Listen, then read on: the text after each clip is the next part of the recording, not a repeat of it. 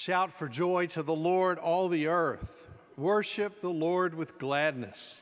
Come before him with joyful songs. Know that the Lord is God. It is he who has made us, and we are his. Enter his gates with thanksgiving and his courts with praise. Give thanks to him and praise his name. For the Lord is good, and his love endures forever.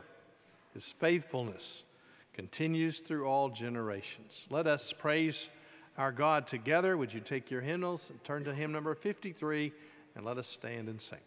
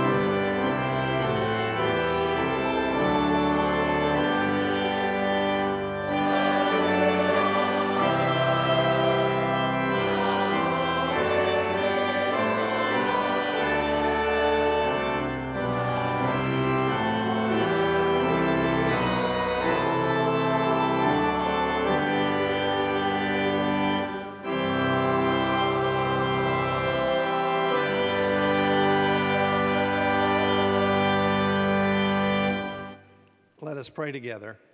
Almighty God, Father of the Lord Jesus Christ, our King, our Lord, our Creator, our Shepherd, our Governor, we praise and worship you this morning. We thank you for this Sabbath day, O Lord, set aside to focus on things of eternal significance. And we ask as we gather before you that you would give your Holy Spirit to awaken our hearts and minds to do in us that which we cannot do in or for ourselves. We ask in Christ's name, amen. Our confession of faith is printed in your bulletin this morning. It is the Nicene Creed. These are the things that bind us together, more important than matters of culture or age or even of century. These are the truths that God has given to us, forever settled. Let us confess our faith using these words. I believe in one God, the Father Almighty, maker of heaven and earth, and of all things visible and invisible, and in one Lord Jesus Christ, the only begotten Son of God, begotten of his Father before all worlds, God of God, light of light, very God of very God, begotten, not made, being of one substance with the Father, by whom all things were made, who for us men and for our salvation came down from heaven and was incarnate by the Holy Ghost of the Virgin Mary and was made man, and was crucified also for us under Pontius Pilate. He suffered and was buried, and the third day he rose again according to the Scriptures, and ascended into heaven, and sitteth on the right hand of the Father. And he shall come again with glory to judge both the quick and the dead, whose kingdom shall have no end.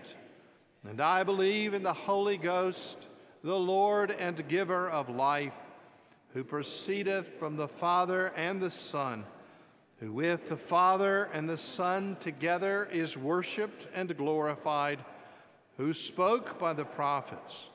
And I believe in one Catholic and Apostolic Church. I acknowledge one baptism for the remission of sins, and I look for the resurrection of the dead and the life of the world to come. Amen. So let us respond with praise using hymn number 59.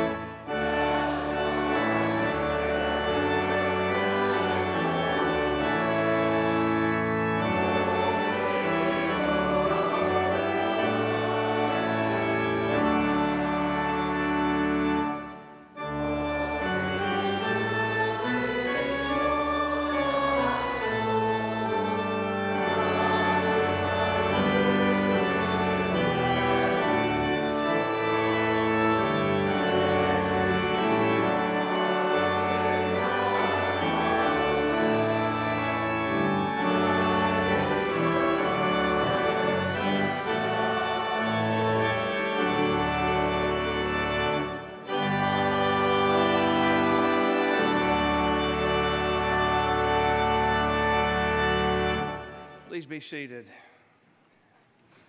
We have the privilege now to draw near to God as one congregation. Would you bow your heads with me then as we pray?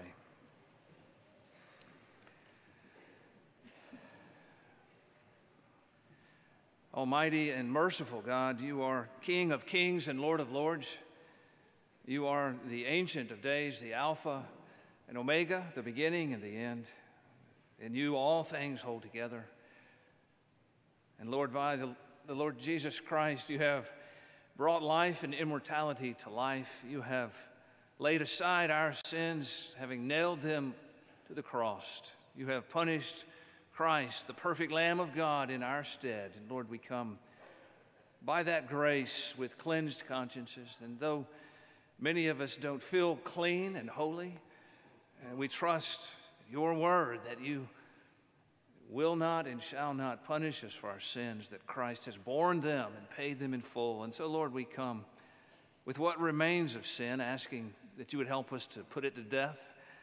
Lord, in thought, word, and deed, where we have sinned, we ask that you would forgive us, have mercy upon us. And Lord, help us to live in joy and hope and kindness, knowing that you have forever settled the question of our salvation. Lord God, we thank you. And we ask in this hour that you would build us up in knowledge and wisdom and understanding. We live in a dark time.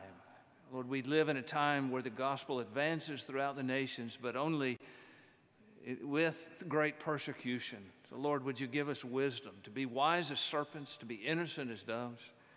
Lord, we ask for hope, for encouragement, knowing your present power at work among us.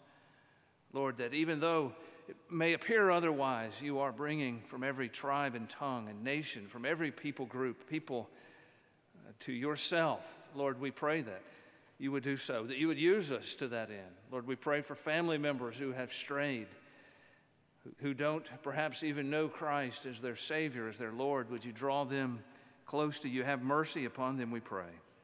Lord, we lift up those in need of healing and comfort. We pray for Gloria Knight and the loss of her sister-in-law. Would you comfort her and her family?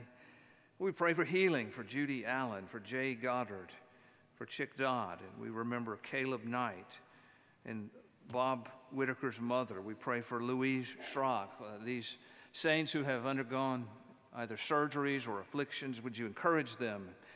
Lord, we pray and thank you that you've entrusted us with the ministry of the gospel. And Lord, we thank you for it. Would you bless all of our summer ministries as we look to June, July, and August? We pray for our Wednesday evening Bible study. Would you bring many out to study your word and to encourage and build up one another? We pray for our weekly Bible studies, our Sunday school classes. For those who prepare, bless their words, their time, we ask. And Lord, we lift up our Vacation Bible School. We thank you for so many volunteers who work and who present the gospel to children and even to families this time of year. Would you bless and encourage our enrollment? Lord, help us to have all the volunteers that we need. Lord, we thank you for those expecting children and pray for them. We lift up the Lews, the Williams, the Hagans. We pray for the Adams. Lord, give safe and healthy children, we pray. We lift up those desiring children. Lord, that you would open wombs, that you would provide that great gift of children. Lord, we lift up those desiring to adopt, and we particularly remember the Berry family. Lord, would you comfort them in the recent news? Lord, help them to find another child in the days to come and to provide a home for many children, Lord. God, thank you for this blessing of not only children but of marriage. We pray for our families, that they would be strong, that there would be love and unity, that you would build up the home. And we pray for those seeking marriage. Would you guide them, Lord? Help them to trust you. Lord, help all who will marry to marry in the Lord. Provide that, and only that we ask. And we lift up our world, Lord, as we see conflict and war in the Far East. We pray for Ukraine. We pray you continue to sustain them. We thank you for the generous gifts of this church to send relief to these brothers and sisters in Christ. Would you help and bring an end to war? Build your church there, we pray. Lord, we lift up our missionaries, the Colusias in Italy. Would you establish the church that they desire to plant? Would you be with them and provide all the funds they need? Be with the vicaries in Indonesia as they pastor, as they build up the church there. And for Jonah and Jennifer, thank you for their willingness to go even into difficult places for the land of Pakistan. Would you give wisdom to your churches there? Provide for them in every way. Lord, we pray for our nation finally and ask that you would restrain evil, restrain our desires. Bless us as we go to the polls and elect new representatives in the days ahead. Would you, Lord, have mercy upon us, appoint godly men and women, restrain evil, we ask. And Lord, we thank you and ask your blessing as we continue to worship you. Encourage us, build us up in this hour, we pray. In Jesus' name, amen. And welcome all of you who gathered this morning, particularly if you're a visitor, a first-time or regular visitor. You have a registration pad before you. This is a good way to get to know those and leave a record of your attendance as well. Remind you of the VBS. You'll see an insert in your bulletin, July 6th to 10th, and they do need visitors, they need visitors too, but they need volunteers especially. So if you're willing and able, please make that a part. You can talk to Matt Ross or Michelle or Bobby Mitchell. And also next Sunday, there is a church-wide luncheon. We do this, I believe, quarterly, and it's a great opportunity to get to know people around you. So join us for that. Bring a dish for your family and maybe to share with others as well. And this time, I'll direct you to page 818 of your hymnal. We'll read together responsively Psalm 94.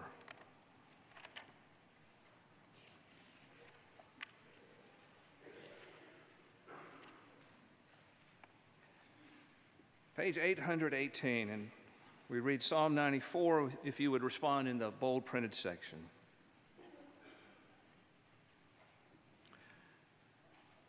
O Lord, the God who avenges, O God who avenges, shine forth.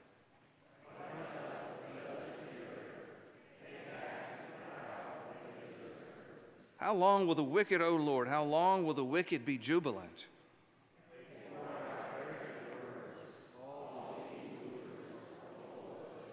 They crush your people, O Lord, they oppress your inheritance.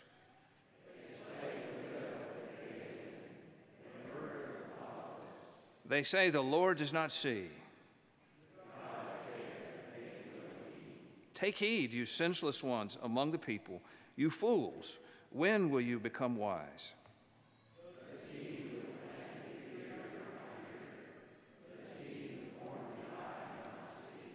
Does he who disciplines nations not punish? Does he who teaches man lack knowledge?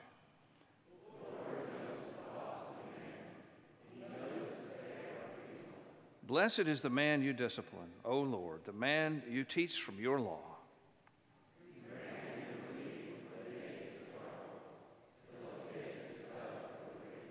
For the Lord will not reject his people. He will not forsake his inheritance.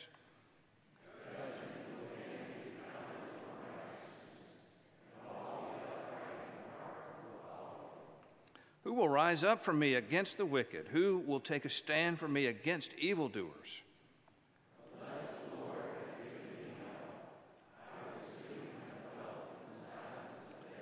When I said, my foot is slipping, your love, O Lord, supported me.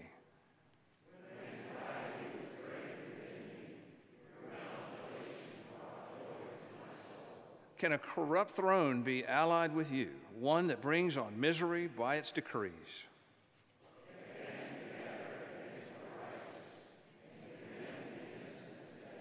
But the Lord has become my fortress, and my God, the rock in whom I take refuge.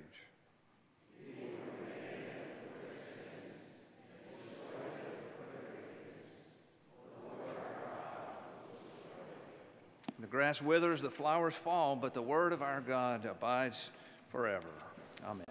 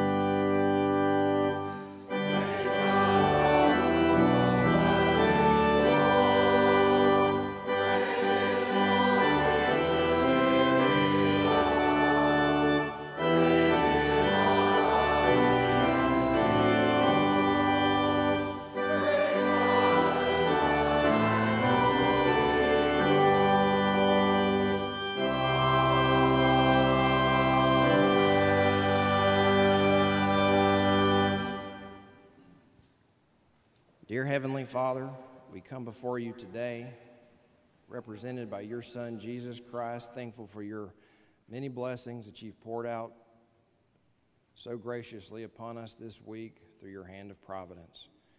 We ask, Lord, that your word always be a lamp unto our feet, and that we may obey it and be good soldiers for your kingdom, and ask that you use your tithes and our offerings to further your kingdom now and forever. In Jesus' name we pray, amen.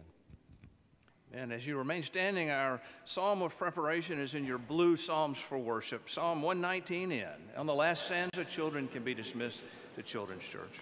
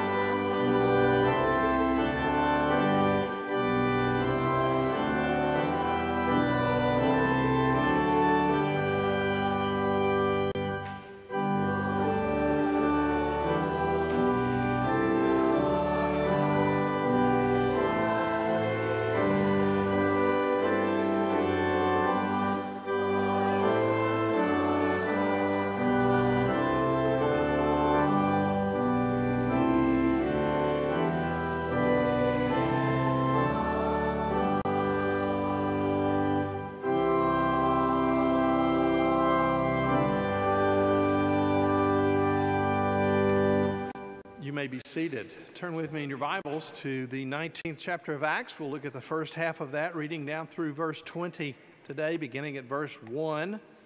And in our last sermon in this series on the book of Acts, we saw how the Apostle Paul made a whirlwind journey all the way from Ephesus to Caesarea, including stops in Iconium and Lystra and Derbe, going as far north as Antioch, and trying to work his way back to Ephesus again.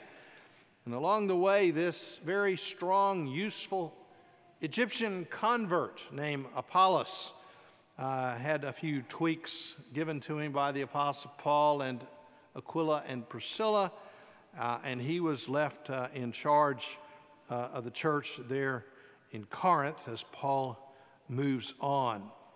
You should know something about the significance of these two cities, Ephesus and Corinth, major regional capitals of the day, and in those the Apostle Paul spent a long time. Would you hear God's word now with that backdrop, that setting, in Acts chapter 19, beginning at verse 1.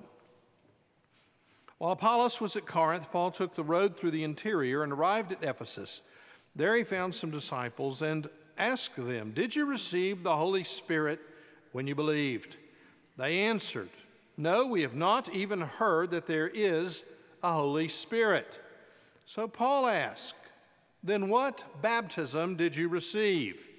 "John's baptism," they replied. Paul said John's baptism was a baptism of repentance. He told the people to believe in the one coming after him, that is, in Jesus.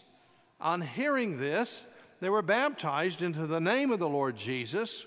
When Paul placed his hands on them, the Holy Spirit came on them. They spoke in tongues and prophesied. There were about 12 men in all. Paul entered the synagogue and spoke boldly there for 3 months, arguing persuasively about the kingdom of God. But some of them became obstinate. They refused to believe and publicly maligned the way. So Paul left them. He took the disciples with him and had discussions daily in the lecture hall of Tyrannus. This went on for 2 years, so that all the Jews and Greeks who lived in the province of Asia heard the word of the Lord. God did extraordinary miracles through Paul, so that even handkerchiefs and aprons that had touched him were taken to the sick, and their illnesses were cured, and the evil spirits left them. Some Jews who went around driving out evil spirits tried to invoke the name of the Lord Jesus over those who were demon-possessed. They would say, "In the name of Jesus, whom Paul preaches, I command you to come out." 7 sons of Sceva, a Jewish chief priest, were doing this. One day, the evil spirit answered them, "Jesus I know, and I know about Paul, but who are you?"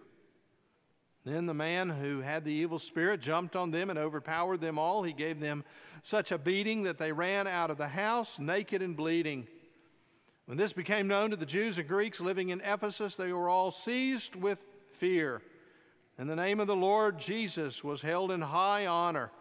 Many of those who believed now came and openly confessed their evil deeds. A number who had practiced sorcery brought their scrolls together and burned them publicly. When they calculated the value of the scrolls, the total came to 50,000 drachmas. This way, the word of the Lord spread widely and grew in power. Let us pray. Lord, we now bow before you and ask you to still our hearts, to focus our minds, to show us, O Lord, your word for us in this day. We thank you for your word, that it is without error and true in all its guidance. Amen. Any religion, or for that matter, anything good in life, can be counterfeited. Fakes abound. In an age which Photoshop or deepfake can make almost any scene or photograph look different, phonies seem to multiply. If one is about to purchase a work of art or some collectible and you think it's authentic, you might want to make sure and verify it before you find out when you get it home that it is a Dollar Tree print. Persons represent themselves as having accomplishments all the time and inflate their resumes, which are found not to be true. Churches, too, can themselves overpromise in providing for all human needs, and often that can lead to disappointments. In religion, if something is good or is doing well, it will be copied. And if imitation is the sincerest form of flattery, in many cases, in spiritual matters, imitation may lead to deception and to many other ills. It will always be important for believers to make sure that we are following and loving the real thing and not a fake. That's another reason God gives us his word. And in matters of faith, it's like taking a long journey. At the first part of that journey, the slightest deviation from the correct path will lead to many miles of deviation on a long journey. If a ship is leaving a port, it's crucial to be on the right course early, unless many ocean knots have to be regained later on. That is why this chapter and other chapters in here are so important. The Lord does not want his people getting off track. The Lord, our shepherd, loves his sheep enough to guide them and to bring them into the fold, even with his crook, and even to discipline us with his rod if we start to stray. Would it not be patently unloving of God to allow us to simply wander and stray, heading in any direction that we think is right according to our own eyes? We need to know the difference then between real spirituality and imitations. And this passage is one that God gives us the differences. First, I want you to see the real thing in the opening 12 verses. These verses depict the spreading flame of Christ's church. Remember, as we are studying this from the first week in our series of Acts and until here, we're trying to stress that the Lord Jesus in the book of Acts is not different than he was in the Gospels. He has the same character, the same goals, the same plan, the same church. It's only now that he is risen and he has dispersed his power through the church rather than guiding it physically.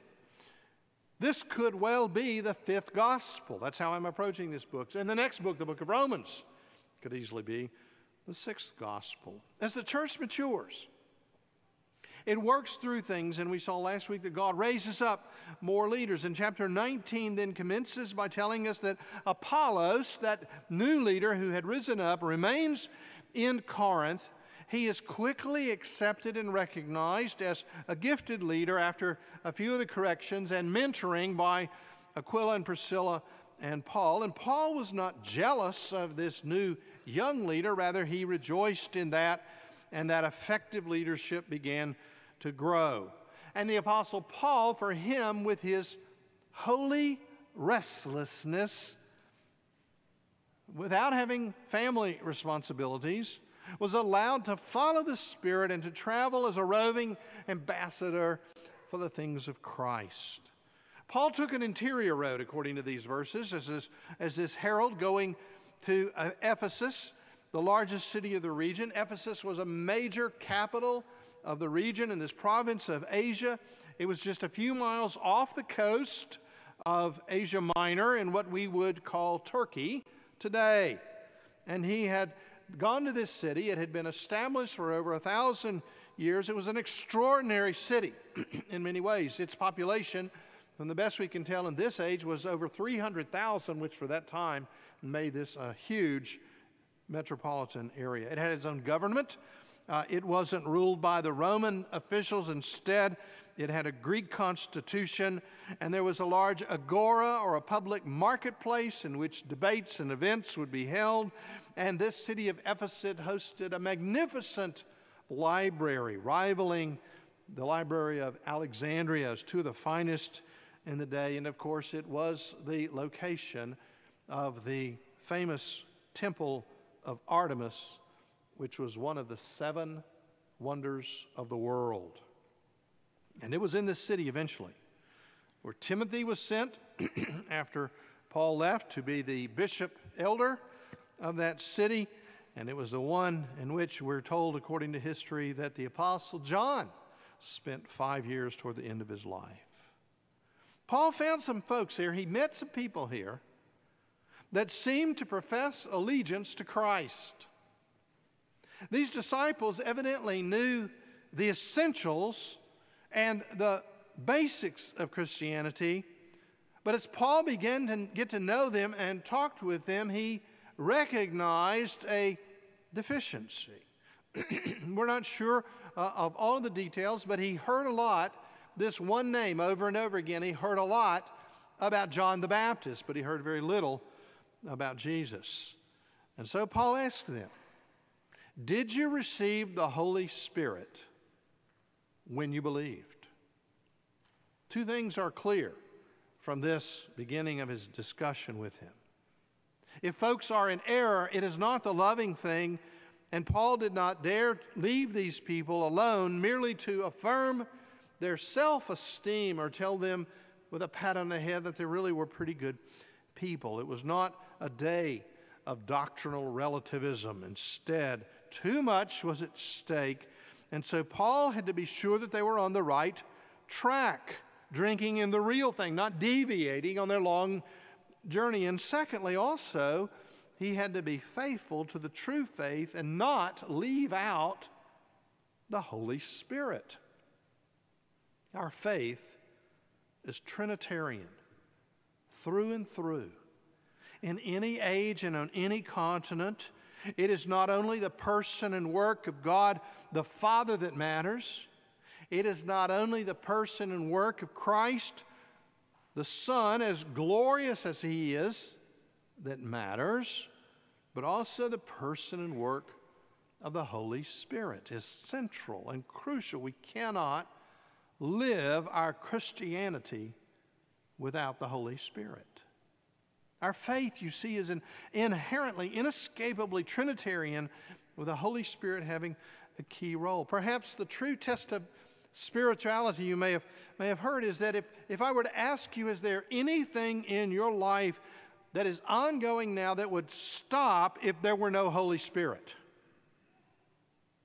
Or is most of your life explainable in terms of purely human effort and dynamics? Paul knew that for these Christians and for the church of Ephesus to thrive, that they must have the Holy Spirit dwelling in them. It was not by works. It was not even by carefully following the teaching of John the Baptizer. And so without insulting them, he calls them to go deeper in the faith.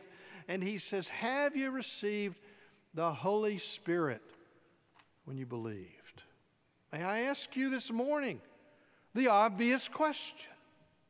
Have you received the Holy Spirit? It is not too antiquated to ask that question. Have you? Does he live in you? Does he stir you? Does he move you? I didn't say do you have passions and emotions? Do you get enthusiastic or excited about certain things? Those are works of human flesh at times. Does he call you to repent? And does he give you greater and growing faith? Does he empower you when you're weak? Note, I didn't ask, do you speak in tongues? Do you work great miracles? Do you try hard?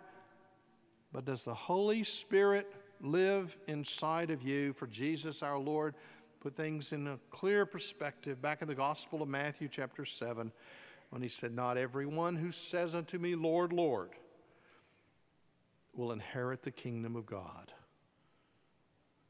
but those who do the works of God. Once a person is baptized into Christ, once a person goes to true saving faith, that person is sealed by the Holy Spirit. And tellingly, these Ephesians answer, we've never heard there was such a thing.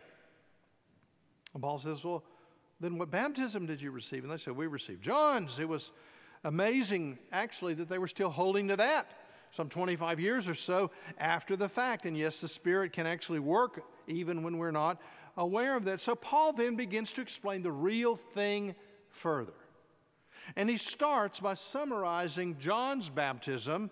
And he says John's baptism had two major parts. It was a baptism of repentance, that is, turning away from error.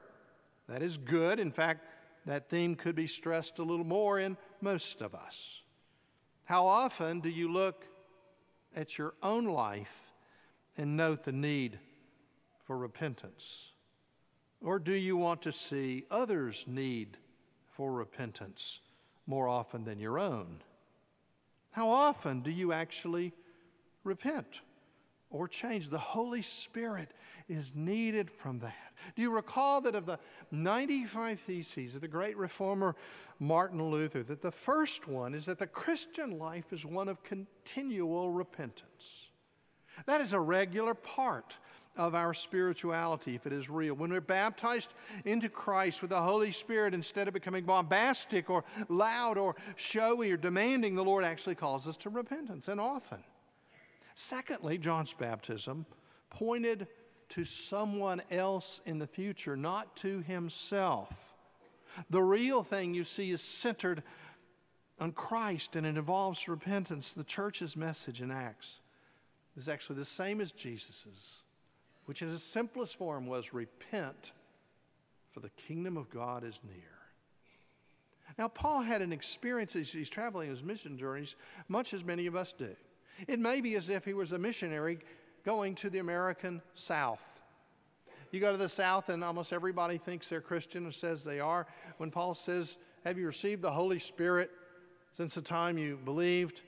They said, well, we have never heard of such a thing, but we're committed to John's baptism. And if you ask a lot of your neighbors at times, if you ask them, are you a Christian? Often people will say, well, of course, I'm not a Hindu or I'm not an atheist. And what Paul had noted about these, though, was that there was a noticeable lack of the fruit of the Spirit. There was a clear absence of walking depending on the Holy Spirit instead of their own flesh. And he sensed that something was wrong. So he says, if you've not received the Spirit, do so. And while they had been following John, the forerunner to Christ, Paul realized that they needed to be filled with the Spirit and meet the Lord Jesus Christ. There were 12 of these noted here. He laid his hands on them, similar to the 12 disciples, and just like at Pentecost, so now these people began to speak in tongues, and they prophesied. Without learning languages, they spoke in dialects that they had not studied, and they proclaimed Christ.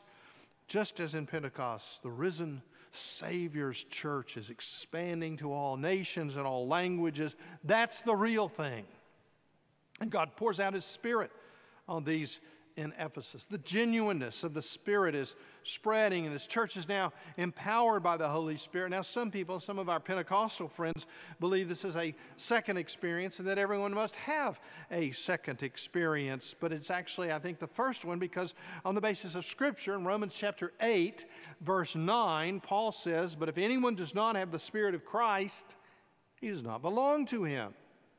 And later in 1 Corinthians chapter 12, verse 3 says, "No one can say that Jesus Christ is Lord except by the Spirit." So when the person truly comes to Christ, the Spirit indwells that person. And the Holy Spirit brings us to Christ, baptizes us into that. Paul then remains in Ephesus for a period of 3 months, and he starts preaching in the synagogue, pointing to the kingdom of God. Again, note the focus on this is preaching not about human interest or human hobbies or human wants or even human perceived needs, but he's preaching the kingship of God. Effectively, Paul speaks on these themes, and there were conversions, and there continue to arise problems in this city because there were conversions.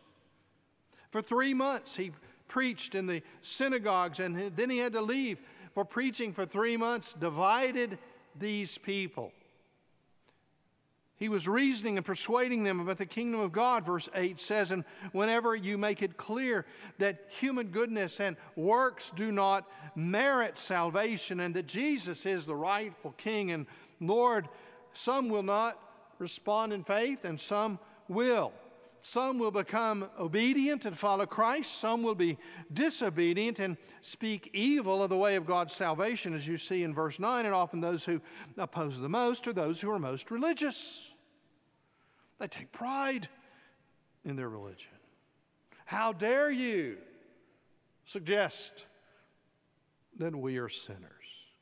How can you possibly say that we're not good enough, that our works are not acceptable enough to gain us entry into heaven? Every religion except biblical Christianity appeals to man's pride and his ability by promoting a salvation through human goodness. But the gospel, rightly proclaimed, says that there are none who are inherently good enough for heaven. For all have sinned and fall short of the glory of God. And the only way a sinner can be justified is by His grace through the redemption that comes from Jesus Christ. And that message divides people. So Paul vacated the synagogue.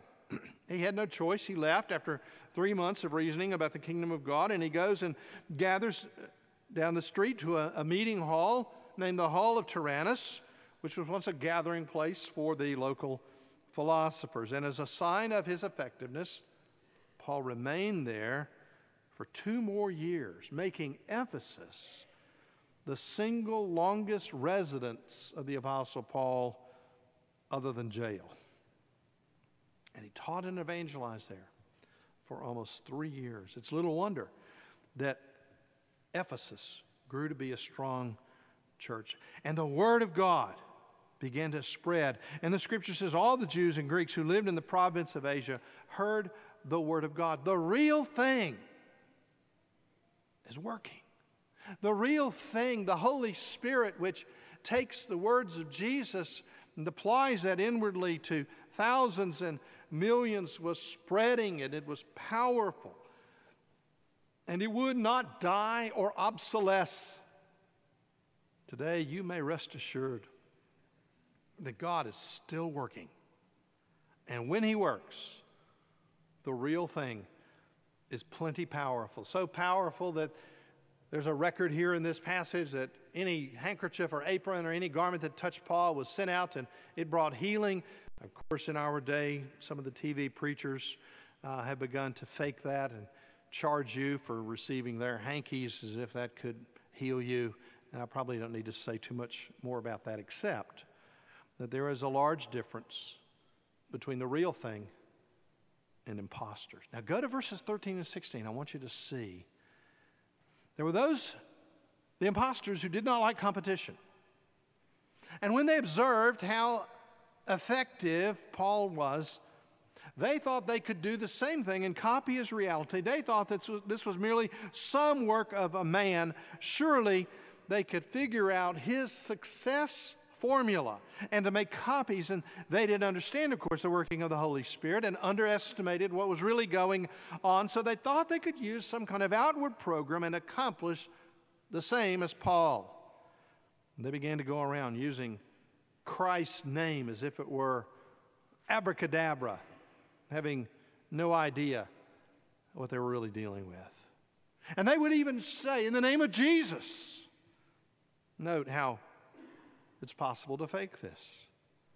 And command the demons to come out. And one particular family led the league in this. A Jewish high priest did this. Imagine how corrupt he would be to copy the Christians and try to do what they did. And actually this priest didn't do it, but his 7 sons did, likely with his permission.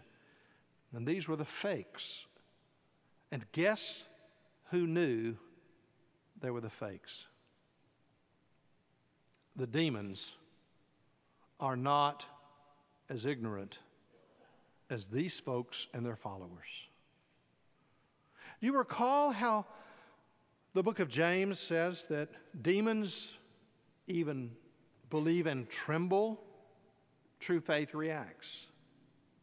How sad for demons to have a better grasp on truth than those who had been brought up in the temple for years. And yet in verse 15, we see that these sons of Sceva are trying to cast out an evil spirit, and he turns on them. These were the imposters going through the motions, trying to copy the techniques of the truly spiritual, but without the Holy Spirit living inside. Which are you?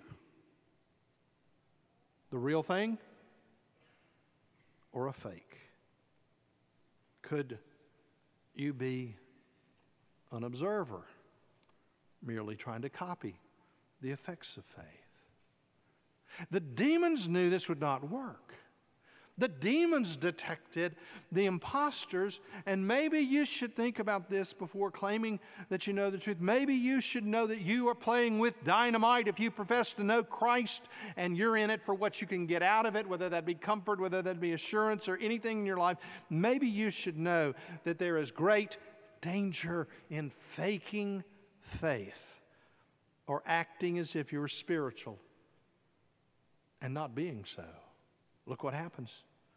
The man who is possessed with the evil spirit then turns and is empowered by those evil spirits. He jumps on the 7 sons of Sceva. That's some supernatural power. He beat them. He trampled them, leaving their clothes ripped apart and left bleeding and naked. And you have to chuckle a bit when you read what this demon says. When he speaks to these fakes, he says, Jesus I know.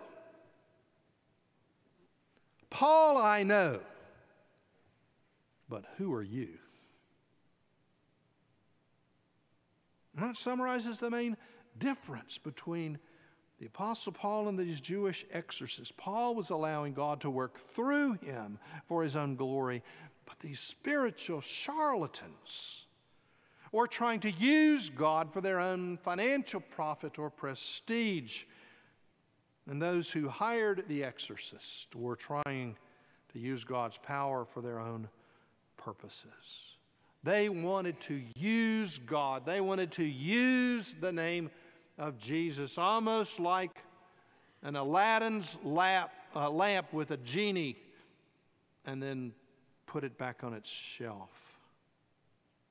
It's wrong to use God for your own purposes. It's wrong when we attempt to use God and His spiritual power for financial gain. It's wrong when we attempt to use God and manipulate the Scriptures according to what we think they should say or what works. It's wrong when we attempt to use God and dabble in the occult. And look what happens now in verses 17 through 20. Look how the difference between the fake and the real thing is shown, and how God uses even this disaster to show how all the more powerful He is in verses 17 through 20. And you'll see what happens when the real power of God breaks up. The onlookers see this. The onlookers see this spectacle. The onlookers see this demon-possessed man turn on the 7 sons of Sceva. And they see him beat them and abuse them and leave them in tatters and naked. And the people see this. And the Scripture says the Ephesians were seized with fear. They knew this was powerful. Even the unbelievers saw that God had miraculous power and that it would not be faked, and they were rightly afraid. When you see the power of God at work, is there ever a hint of fear or reverence in your life for that? Or is it all just humdrum? Not only did they fear God, but they were moved to honor the message of the name of the Lord Jesus. And they came to realize what was true power. Yes, conversions resulted even from this fakery. And when people see the difference, they came to faith and they openly confessed their evil deeds. They did not want to suffer the wrath of God poured out on these impostors. They saw that it was better to openly confess that Jesus was Lord than to be diagnosed as having corruption and trying to act outwardly righteous, but only for their own benefit. And not only did they confess their evil deeds, but this is stunning when you go through here and read this, if you'll take these words seriously. Their repentance was so thorough that they did something about it. They took these actions, the following actions, to show that they were separating from their old lifestyles. Those who had practiced sorcery took steps to get rid of their tools of their trade. They knew that they must surrender these things, that if Jesus Christ was the power that was being seen before their very eyes, they knew that God was a jealous God who would not share His glory with another. And they knew that they could not continue as they had. And so true repentance is shown, and they brought together all of their occultic writings and burned them publicly. You see, they weren't hedging their bets. They were cleaning house.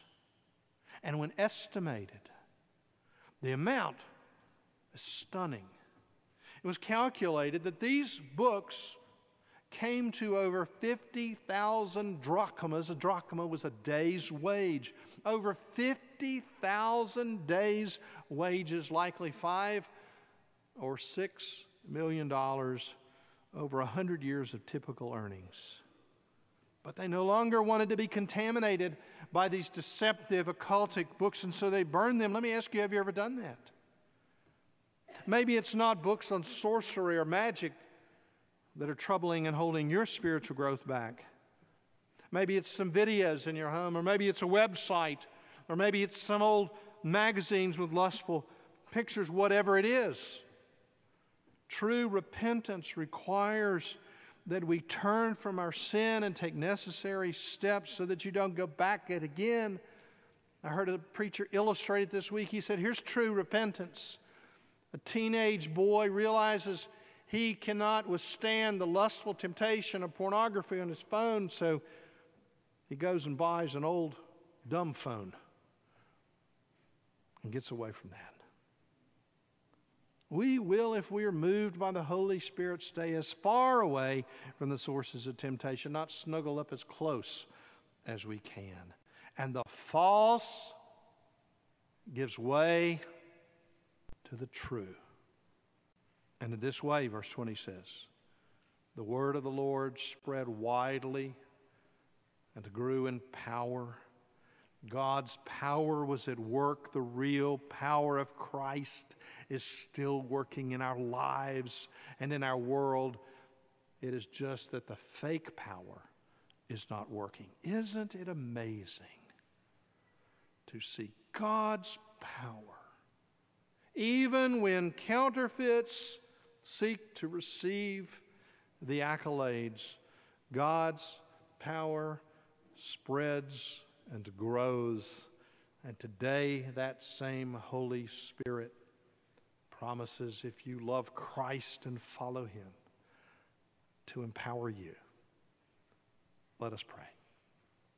We ask you, O Lord, to bless these words of Scripture and our thoughts as we've sought to apply them. And may we know, O Lord, the amazing power of our God that does not end or go out of date. We pray in Jesus' name. Amen. Our hymn of affirmation is singing about the almighty power of God. It's hymn number 119. If you take your green hymnals, let us stand and sing.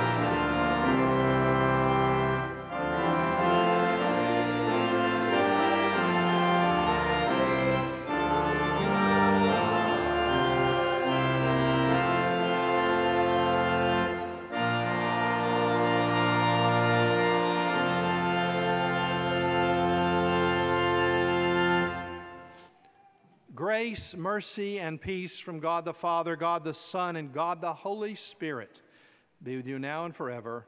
Amen.